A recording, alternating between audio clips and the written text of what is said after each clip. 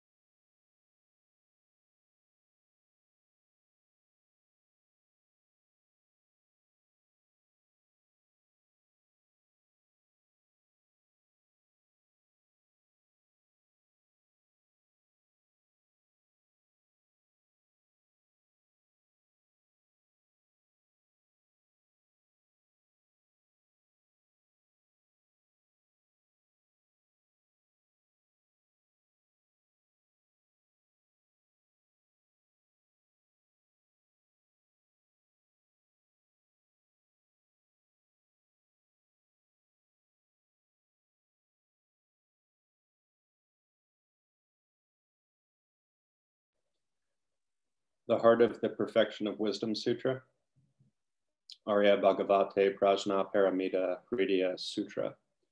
I prostrate to the Oriental gem. Thus, I hear at one time, the Bhagavan was dwelling on massive Vulture's Mountain on Rajagriha, together with a great community of monks and a great community of bodhisattvas. At that time, the Bhagavan was absorbed in the concentration on the categories of phenomena called profound perception. Also at that time, the Bodhisattva, Mahasattva, Arya, Avalokiteshvara looked upon the very practice of the profound perfection of wisdom and beheld those five aggregates also as empty of inherent nature. Then, through the power of Buddha, the Venerable Shariputra said this to the Bodhisattva, Mahasattva, Arya, Avalokiteshvara. How should any son of the lineage train who wishes to practice the activity of the profound perfection of wisdom? He said that, and the Bodhisattva, Mahasattva, Arya Avalokiteshvara said this to the Venerable Shariputra. Shariputra, any son of the lineage or daughter of the lineage who wishes to practice the activity of the profound perfection of wisdom should look upon it like this, correctly and repeatedly, beholding those five aggregates also as empty of inherent nature. Form is empty. Emptiness is form. Emptiness is not other than form. Form is not other than emptiness. In the same way, feeling, discrimination, compositional factors, and consciousness are empty. Shariputra, likewise, all phenomenon are emptiness, without characteristic, unproduced, unceased, stainless, not without stain, not deficient, not fulfilled. Shariputra, therefore, in emptiness there is no form, no feeling, no discrimination, no compositional factors, no consciousness, no eye, no ear, no nose, no tongue, no body, no mind, no visual form, no sound, no odor, no taste, no object of touch, and no phenomenon. There is no I element, and so on and up to and including no mind element, no mental consciousness element. There is no ignorance, no extinction of ignorance, and so on and up to and including no aging and death, and no extinction of aging and death. Similarly, there is no suffering, origination, cessation, and path. There is no exalted wisdom, no attainment, and also no non-attainment. Shariputra, therefore, because there is no attainment, bodhisattvas rely on and dwell in the perfection of wisdom, the mind without obscuration, without fear. Having completely passed beyond error, they reach the end point of nirvana. All the Buddhas who dwell in the three times also manifestly completely awaken to unsurpassable, perfect, complete enlightenment in reliance on the perfection of wisdom. Therefore, the mantra of the perfection of wisdom, the mantra of great knowledge, the unsurpassed mantra, the mantra equal to the unequaled, the mantra that thoroughly pacifies all suffering should be known as the truth, since it is not false. The mantra of the perfection of wisdom is declared, Tayata gate gate paragate parasamgate bodhisoha.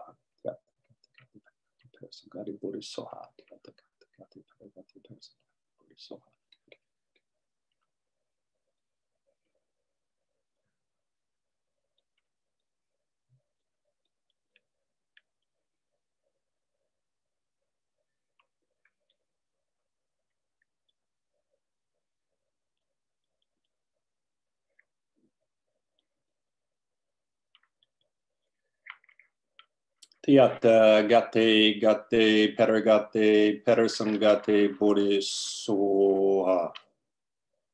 Shariputra, the Bodhisattva Mahasattva should train in the profound perfection of wisdom like that.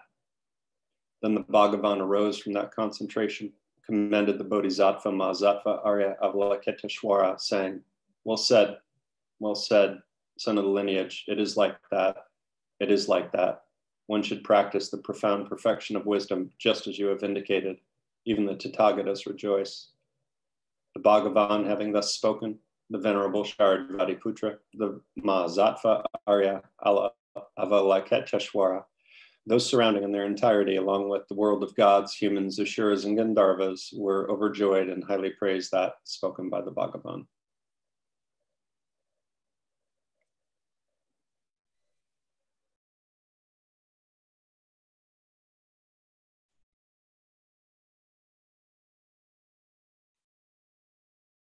Turn on your cameras, that would be great. I think all of you should be able to at this point.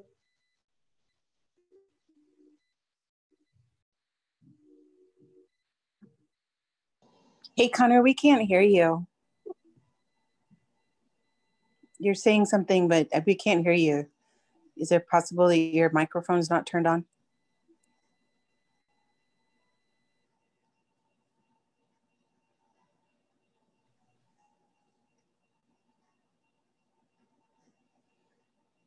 Can you please be able to talk to us instead of going through chat? Nope, you're gonna just keep typing away, aren't you? Yeah, okay. We'll just make facial expressions. Just take off your mask then. Because I have Lama's mic in the same room. Yeah, I understand that, but if he's not talking, then you don't have to worry about it. I'll stay there. Having two mics and yeah, so I can't have both mics on, and this is why we don't have two mics in the same room at the same time, because we get a lot of echo. So if you can turn on your cameras, I would love it. Please, Lama appreciates that very much. Thank you.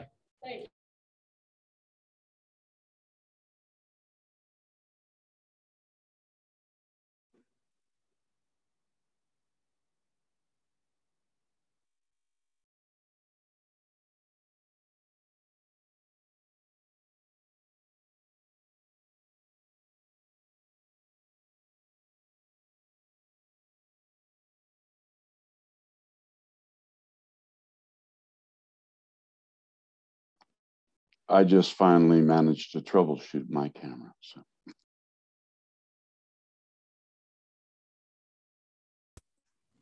It looks kind of good upside down, Dirk. maybe I should have left it that way.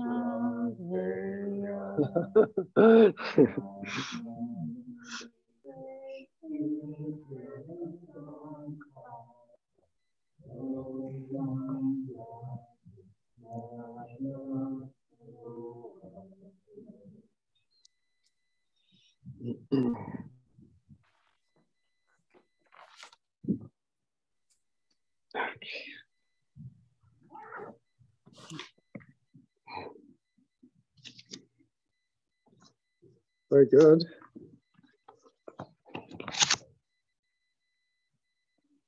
Yeah.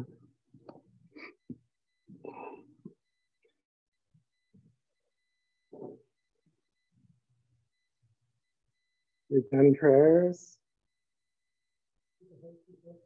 Okay, then we're good to go. Yeah.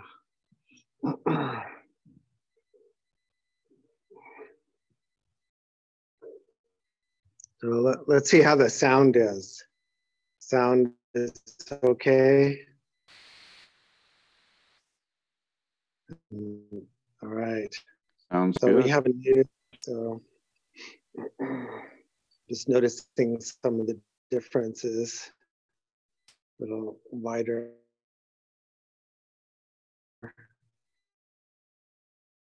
You know,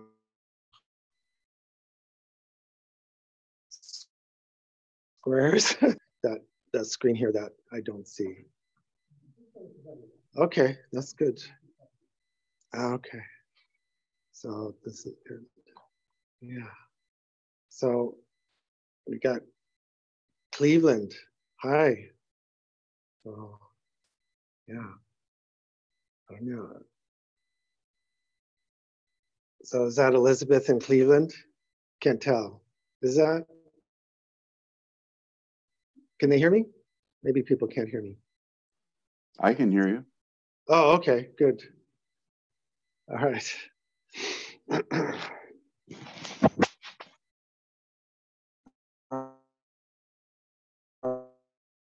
We, at this point, should be very clear whether we see Buddha nature as ultimate or relative truth. We should be very clear about what the Buddha qualities are. And I think when we say sometimes conventional truth, it sounds, not as, for me, I like to say relative truth, because then I'm reminded of relativity and interdependence. Sometimes conventional is used, particularly translating prasangikya madhyamika to say everything is imputed. But even when we say everything is imputed, if you put your hand on a hot stove, you'll get burned, right? So when we say imputed, I guess I'm just jumping into tenets here, but you are all educated, right? So when we say imputed, when we say imputed, we don't mean that we're just saying, well, since hot is imputed or burn is imputed, if I just say it's cool, then I won't burn my hand. No, you're going to burn your hand. Wouldn't it be nice to just say, oh, I'm just going to call it something else, and then I won't have a problem? That's not what we mean, right? So it means it's deeply embedded, right? Like that. So I don't know, like I'm not the translator, but I know how people use language, and sometimes imputed sounds like, well, we're just changing names. So we're just calling something agua instead of water, right? Or we could just say it's, we're not going to call it water anymore. We're going to call it, earth, and then it'll be earth, because that's how we impute things. But that's not how we mean imputation and prasangikya madhyamika. So all these relative powers and energies and science and medicine are not going to be changed just because we're calling something different. So so I just want to make that clear. I don't think any of you have really tested that, probably, although that would be something I probably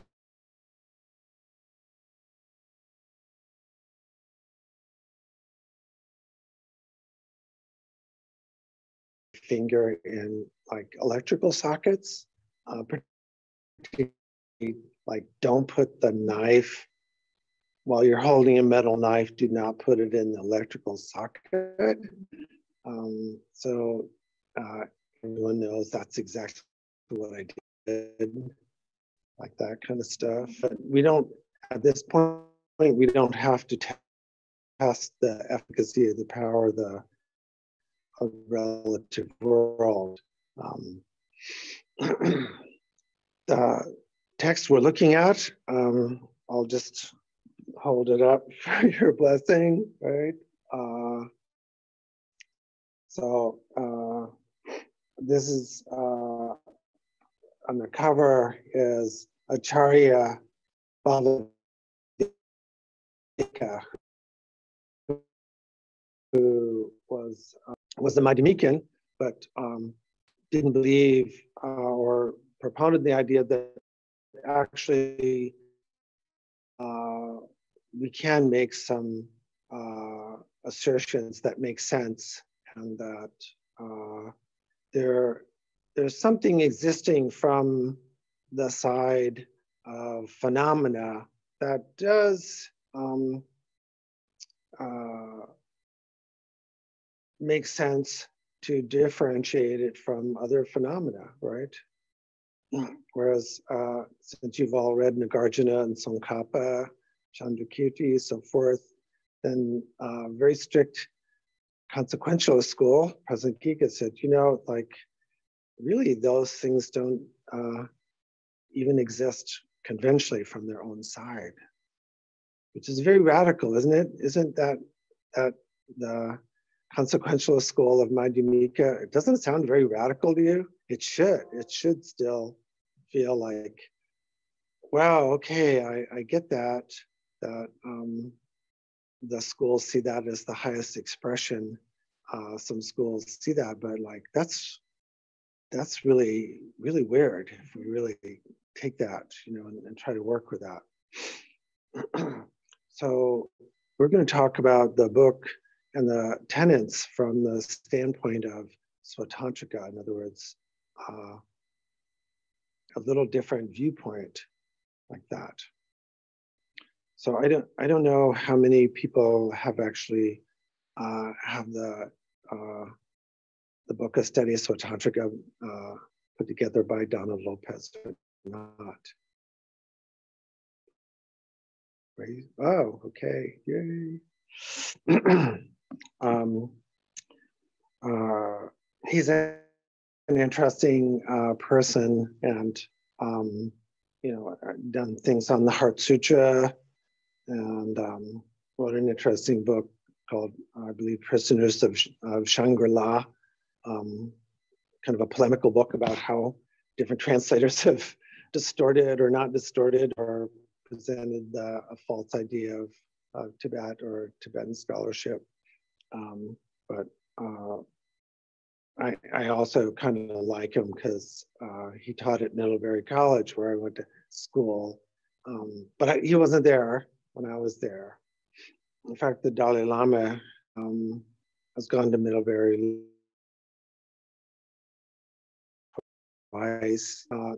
Even then, they were very interested in Asian studies. So that's when I did my thesis on Nagarjuna and the Karikas.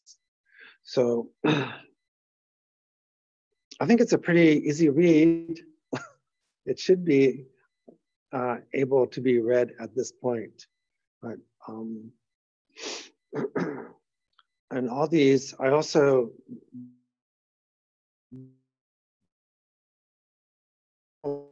want to just present it from academic scholarly point of view, but what does this have to do with our actual meditation in life like that?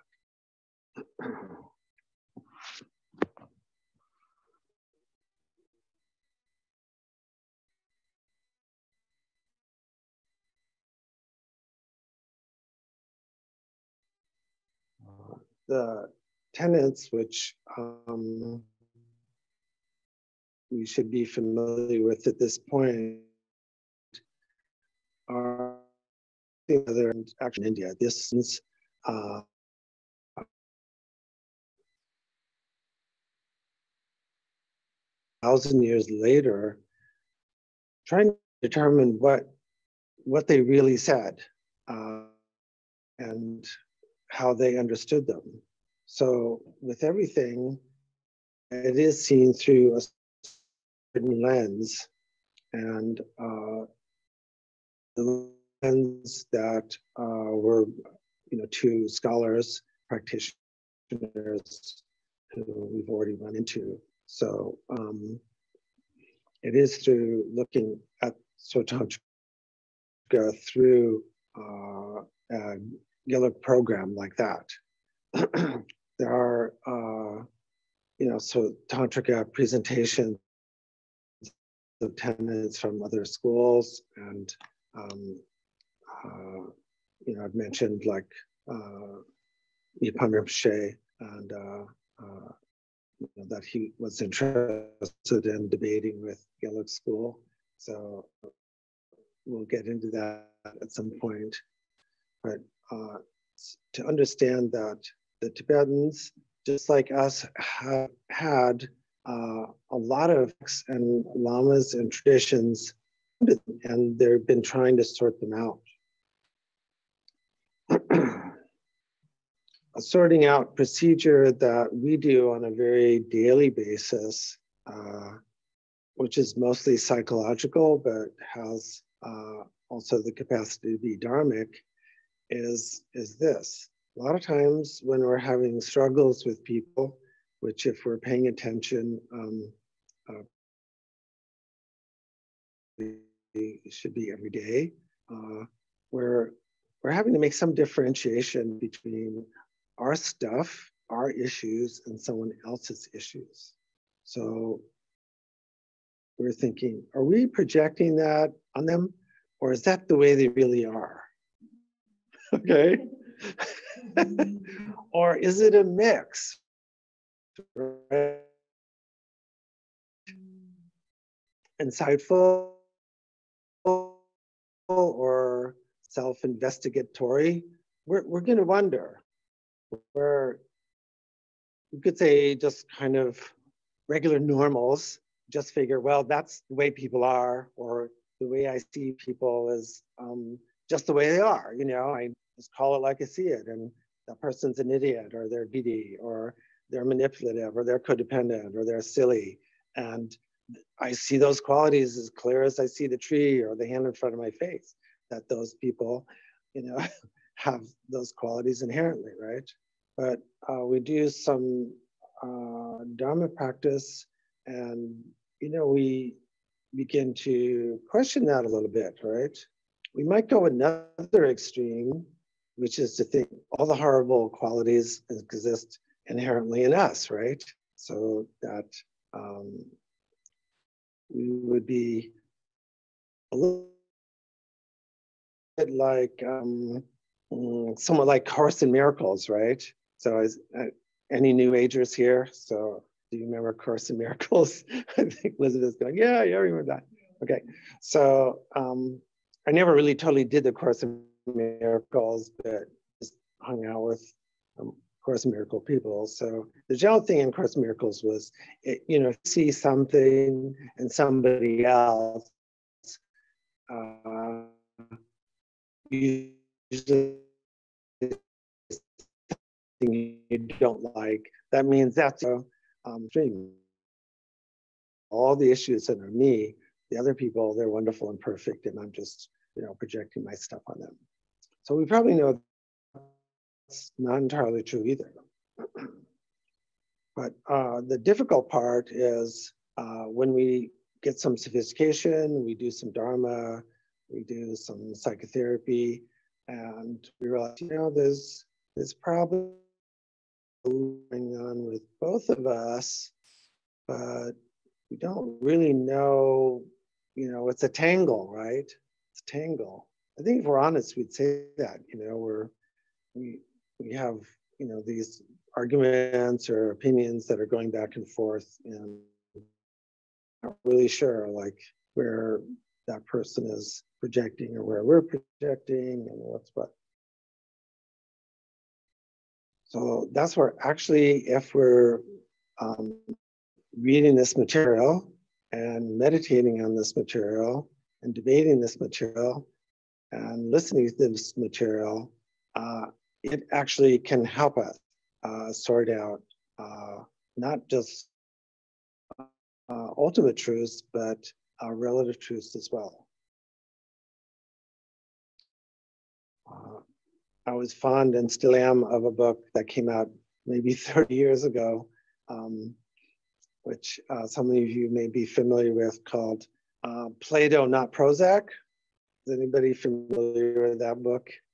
Maybe, yeah. Okay, so I was a philosophy and religion major when I was in college, quite anti-psychological actually. And so I ate up Plato and else. So this book is saying, well, of course, sometimes we need Prozac, but a lot of the problems that people have are, philosophical problems of meaning or problems of language, problems of purpose, and that it's not just going to be problems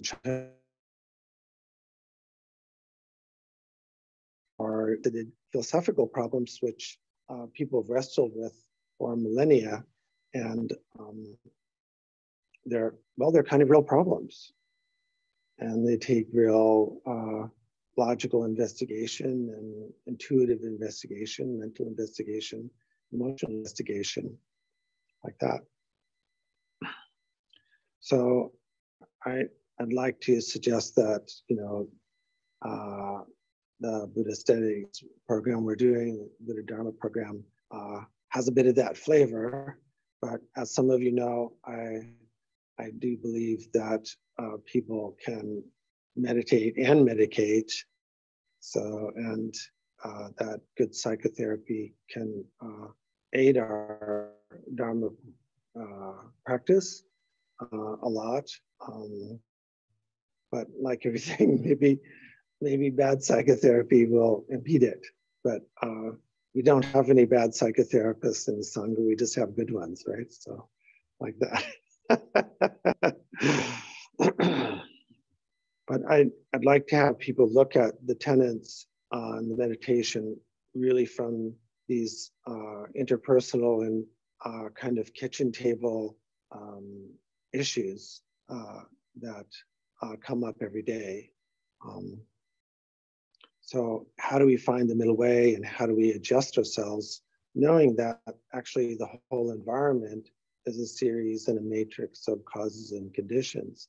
But where do we find the center? Where do we find the middle way? So that's why these teachers are, and areas in the past have taught, not so we can be just right, because in recovery or in therapy, we can say you can either be happy or you can be right. And sometimes they say you can either be married or you can be right.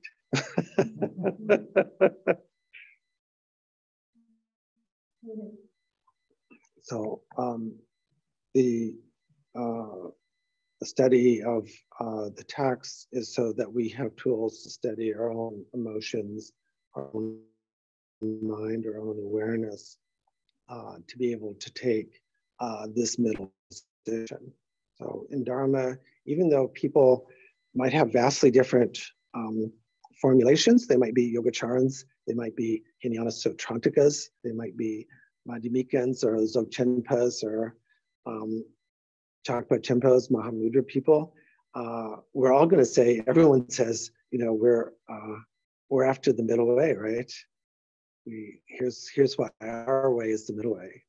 Isn't that so? In our reading, haven't you found that out? That we're all going to say, well, this is the correct understanding of relative and ultimate truth. This is the correct understanding of self and phenomena that leads to the Madhyama Pratipad, the middle path, right? Like that. So particularly with this study book and the questions and discussions, we should have enough sophistication now that we can actually take some of these tenets or precepts or guidance and pithy instructions and bring up actual life situations. So sometimes in uh, Mahamudra retreats, which we recently did, but we didn't have enough time. But in longer retreats, sometimes teachers ask people to like maybe do a week and then you take a day off, okay? So the day off is not just the day off like, oh great, now I meditate more. The day off is, you know, you go into town and you do daily life and you notice how your mind works like that. I took some of those days off. Some were in my many retreats, some were authorized and some weren't. So, but there's many stories like that that teachers tell, like, okay, so they were doing Mahamudra retreat and the teacher says, okay, we're not meeting tomorrow, so I want you to go into town and, you know, have a cup of tea. You know, that's, you know, code for just going and do what you want to do, have fun, mess around. But some people thought, oh, he's just saying that for the lower level students who, you know, need to let off some steam. We're higher level students, so we're going to stay here and use this opportunity to practice. So then they completed the retreat maybe a month later, maybe 3 months later, and the teacher said the students that went into town during the breaks and noticed the nature of their awareness, how self arose and self-dissolved, how phenomena arose and dissolved. These people gained some realization. The people that just stayed all the time in retreat have more work to do. That's kind of encouraging, isn't it? Like that. But when you go into town, you see, like, so to speak, we have relationships. We actually have to have not just the idea like, okay, I'm just going to stay in pure awareness. We also have to have some relative guidelines too.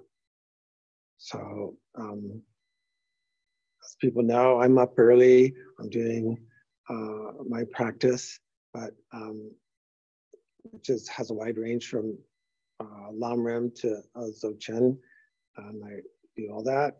But as I'm heading out the door, maybe some people can remember what's the last thing I say to myself before I kind of start my day? What do you think? She's told me. This is your time to speak up. So guess, maybe I'm sure I've told some people. Yeah, that's true.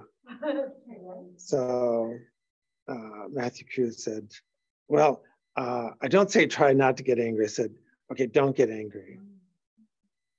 Don't get angry today. Okay. That's very conventional, a very relative truth, right? But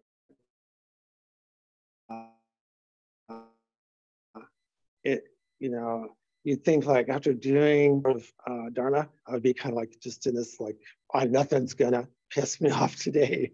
But I have to speak to, you know, relative truth. Like, okay, just there are probably 5 or 6 or 7 things that are, you know, make me angry. But I can feel the anger, but I don't want to like act it out, right? Like that. But when on the days when I don't warn myself, then I know I'm more at risk, like that. So the tenets are like that. They're the I like to think of them as the philosophic underpinnings of, you know, of the sutra approach, right? For me, they're analogous to Mahamudra and Dzogchen pith instructions and direct instructions from one teacher, like that. Because carrying direct instructions around is not in contradiction to resting in pure awareness, right? So as we know from the last retreat, where people were, thoughts are not the problem, they're self-liberated, right? So in Mahamudra and Dzogchen, we're not blaming the foot soldiers of the mind.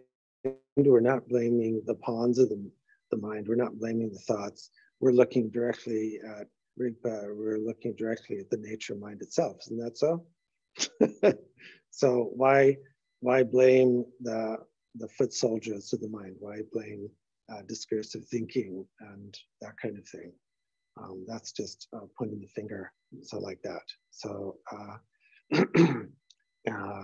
in Asia, they would say, particularly like when I was studying Korean Zen, Sung-san, I would give some answer to a koan. He would say, the dog runs after the bone. So if you throw, this is the idea, I don't know what's true because I haven't tried it, but I know if you throw something, a dog will go after what you throw. Isn't that so? But a lion will come after the person that's thrown it. So that's, I don't know, I haven't tried that, but that's the idea. So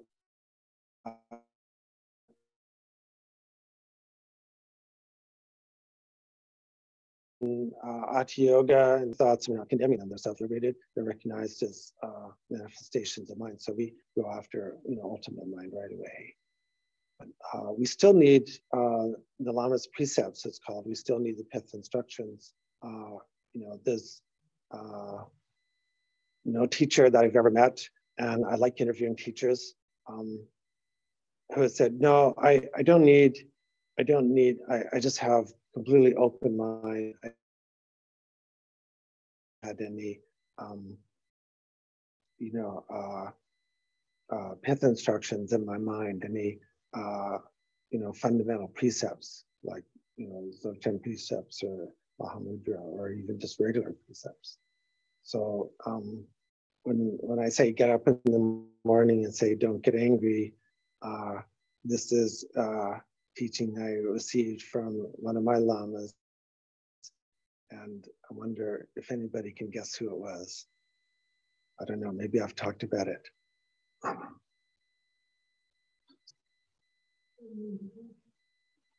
Not Choden Rinpoche, but that's a good guess. Chadgud Rinpoche. So he's so the wonderful thing that I'm hoping to pass on to everyone that's close in the Sangha here is to have these kind of conversations. So when Chadgud Rinpoche used to come into town, sometimes he would come with the Sangam, with Jane, Khandro, Chadgud Khandro, and I always ask these kind of therapist questions like, how are you guys getting along? And Jane's a wonderful teacher. I shouldn't call her Jane, just Chadgud Khandro. And she would say, what do you think she would say? Anybody want?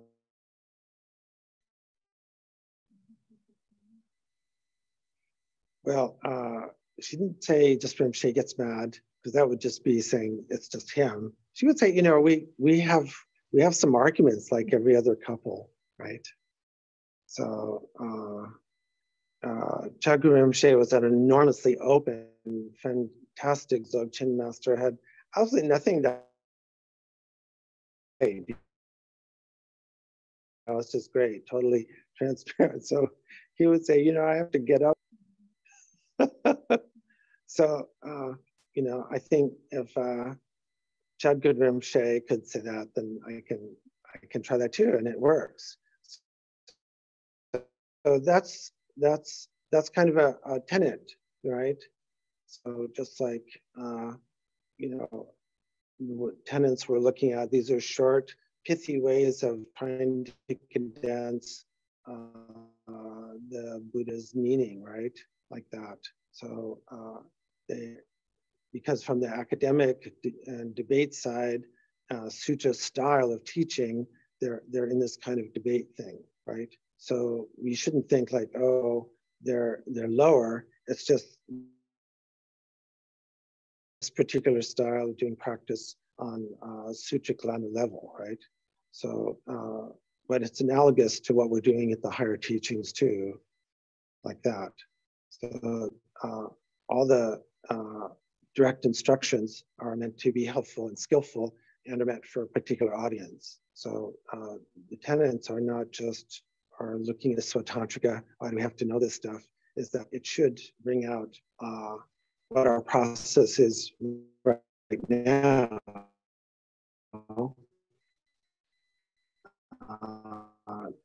Because we'd say, yeah, I believe in that. That's, you know, right? I don't know if any of you have, you know, reading this and go, that's it. That's my club. You know, these guys are right. You know, nailed it. So people ask, like, I'm a Prasangika guy. You know, but it's humbling because if we're really doing our practice, then when we're reading somebody else and delving into it, we should see like, there's some good arguments on this other side too, right? There's some really profound arguments too.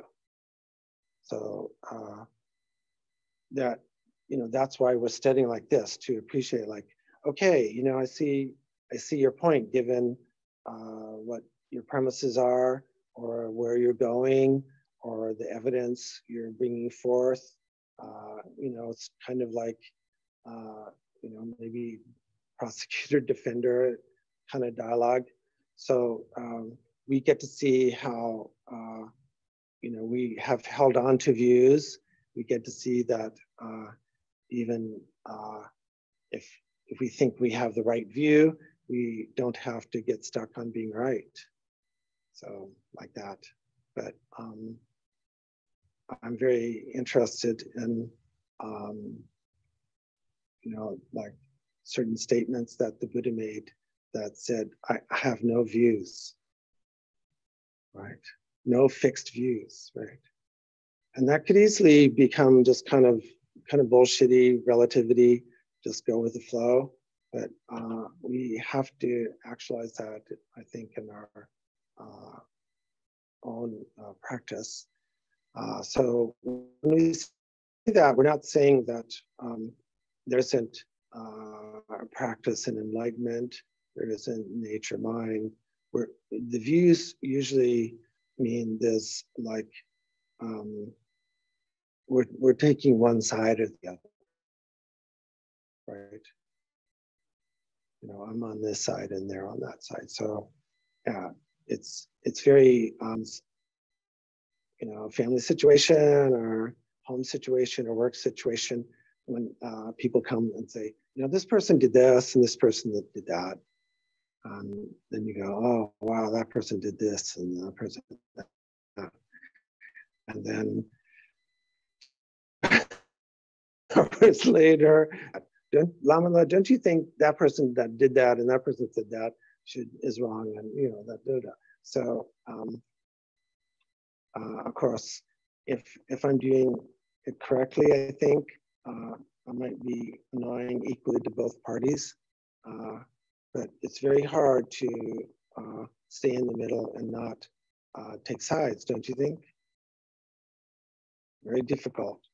So when we're doing academic study, we learn that the intellect is very powerful and at the same time very misleading. And if we have a take sides kind of approach, which is samsara actually, it's really easy to use intellect and, you all kinds of things to our advantage. So by studying, we're not just here to learn right answers or be good debaters, but to learn like, oh, here's where we get trapped, and here's where what it feels like to actually be in the middle of the mandala without taking sides. But as you know, like in your own lives, when we don't take sides, and we say, well, we really care for you both. That still takes a lot of guts, doesn't it? So some people here have been through the situation where you have siblings that are arguing, right? So I have, so, you know, calling up and you say, you know, I just don't want to take sides with you guys, you know, I want you to work it out. And then they get mad at me, right? Or when couples come and, you know, listen to one and listen to the other. But studying the tenets and dharmas to see how we can skillfully use that energy of taking sides without getting caught in it. So, you know, the great teachers, like, of course, the Buddha, Panasambhava, Yeshe Tsogyal, in our recent memory, Mipam Rinpoche and Rinpoche Rinpoche and Dalai Lama and Karmapa. You know, what's so interesting about them when we get a chance to meet, if you actually get a chance to dialogue, is taking sides. Even when you're just kind of talking about the weather or something, you know, that this seems like it's really weird. They're just like mountains, and they're not, you know, because usually we're always saying, you know, how do you like the food? Do you like the food? You know, we're always, people ask teachers this, like, do you think the food's better in Sacramento or in India? You know, or what do you think? You know, do you think Tibetans are more in line than Americans? What do you think? You know, a lot of times people ask lamas these questions, you know, and they roll their eyes and try to stay in the middle, right? But even when we're talking about, you know, mundane things, when we're meeting with, you know, teachers, there's a sense of being in the center. So, and that's most difficult when we're doing administrative work, of course. At some point we have to say, well, we're going to paint it this color and we're going to go with this contractor. So when we study tenets and then Mahamudra and Dzogchen, we try to say how we use discriminating wisdom. So there's jhana or yeshe, and then there's prajna or arab. So we have complete non-dual wisdom, yeshe, which everyone who's taken refuge has that name, as I do. And then we have sharab or prajna, which means that we learn to make distinctions without taking sides. So that's a high-level practice, isn't it?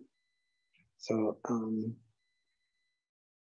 now we have talked too long, but there's some, I know we started a little late, but some people have some questions, comments, or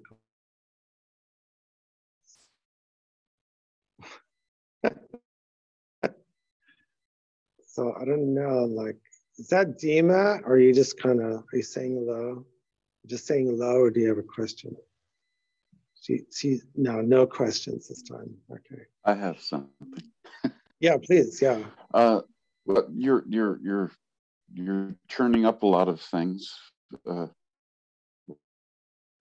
speaking, and one of them is just something that happened when I was reading Mipam, and you're evoking that of just because somebody says they're professing, just because I say that I'm Asangika or a Svatan or whatever, doesn't mean that everything I say actually fits into that philosophy. So, you know, I can say, oh, I'm a Prasangika. Oh, I agree with him because he's Prasangika. And then Mipam will come around and say, well, that, those three things there are actually Svata and Trika. You're calling yourself, you're saying that they're Prasangika, but they're not. And that really will tear apart a position really fast if you realize that the things that you think might not even be the things you think they are. Yeah, that's a good point, So the Vietnamese Zen master Thich Nhat Hanh, coming from the Chinese Zen tradition, very much in the Flower Ornament Sutra and Huayan philosophy. So they like to talk about interpenetration, and then he likes to talk about how everything is made up of elements that are not it. So he used the example of paper, right? So when he sees a piece of paper, he sees a tree, and he sees water, and he sees processing. So the paper is made up of non-paper elements. So Mipam's very much like that. He will point out how, even Tsongkhapa is using arguments that he's taken, examples and arguments kind of from his opponents and using them maybe unconsciously or maybe consciously, right? So this is high-level practice and scholarship where people respect each other enough to read each other actually, and then to say, this is really interesting, but that argument you're using is, you're using my own argument to try to refute me, So I got you there. So this is an interesting point that I like to work with is in my own practice, not just study, but to talk academics tonight. So Rinpoche Lama Tsongkhapa is really interested in trying to get a really totally consistent kind of view going, right? So, very kind of making an airtight case, right? So like that. So that's a particular style where, trying to really say as little as possible, because Prasangikas don't, they just like to say, okay, not affirming, you could just say the whole thing is like, not affirming negative, okay, done.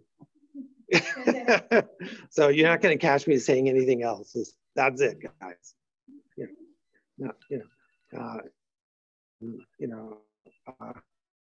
Nothing exists inherently from its own side, not affirming negative, done.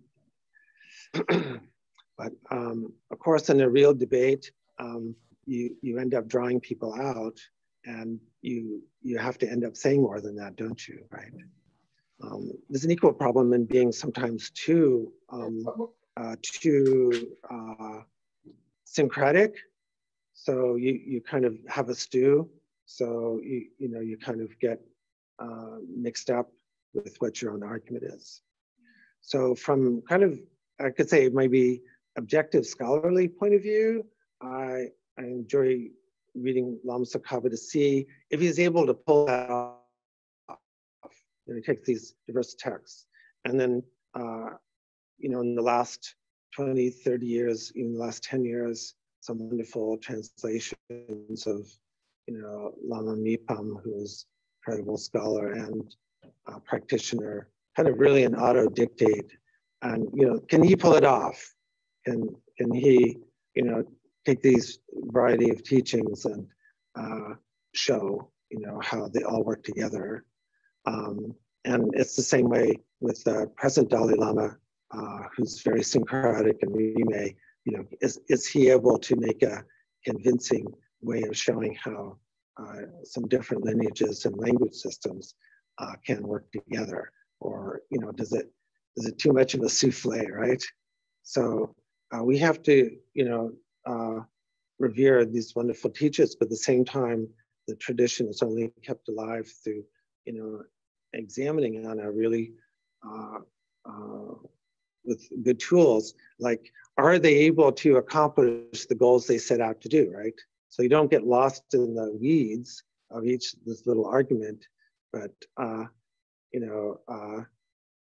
you know, it's a little bit, I don't know anything about law except having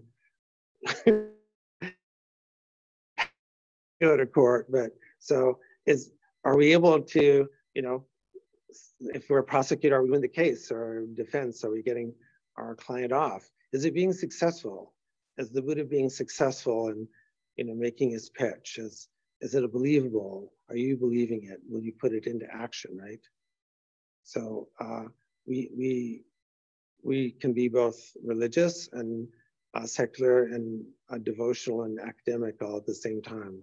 That's the true glory of the tradition. And, you know, these incredible teachers like, of course, had the ability to meet Do Nga Dargey, you know, who had that breadth of scholarship and a playfulness about at the same time. So I need to go home a little early today. So I hope this time has been useful for you. I really like tenants, so it's kind of funny. But one of the things that I want to say, I'm really delighted that Elizabeth Zima is interested in Abhidharma as much as I am. I know Dirk is too, but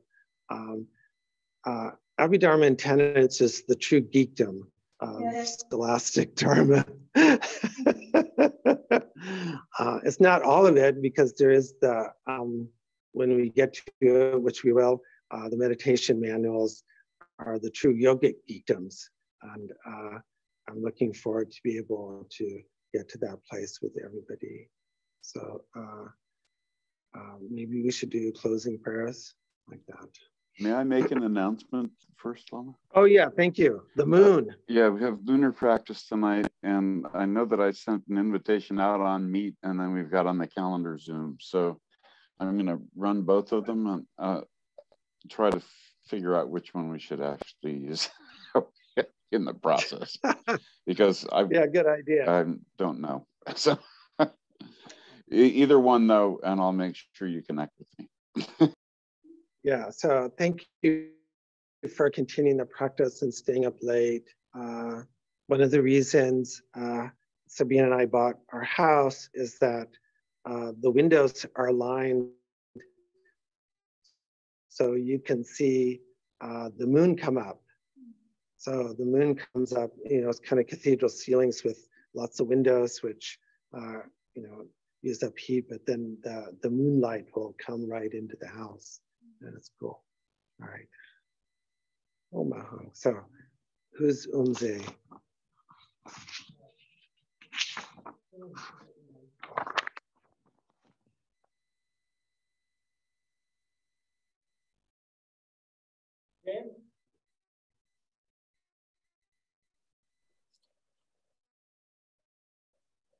Due to the merits of these virtuous actions, may I quickly attain the state of a Guru Buddha and lead all living beings without exception into that enlightened state. May the supreme jewel bodhicitta that has not arisen arise and grow, and may that which has arisen not diminish but increase more and more. In the land encircled by snow mountains, you are the source of all happiness and good. All powerful Chenrezig Tenzin Gyatso, please remain until samsara ends. May the teachings of the Buddha flourish. May the upholders of the teachings remain forever. May all migrators achieve happiness, and may they fulfill all their temporary and ultimate goals. Losang, magical display of the deep awareness of all victorious ones, merciful giver of a stream of profound and vast instructions to the fortunate migrators, please remain always unperishing, unchanging, unfading.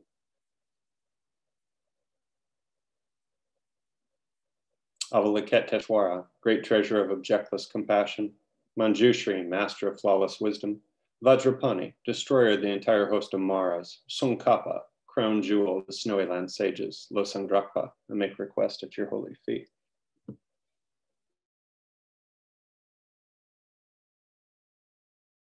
You soon. Ciao. Good work. Right. Thank you, Seattle and Cleveland and Pennsylvania and everyone who's here. Yeah, appreciate it. Bye. Thank you. Thank you, Lama. See Thank you, Lama.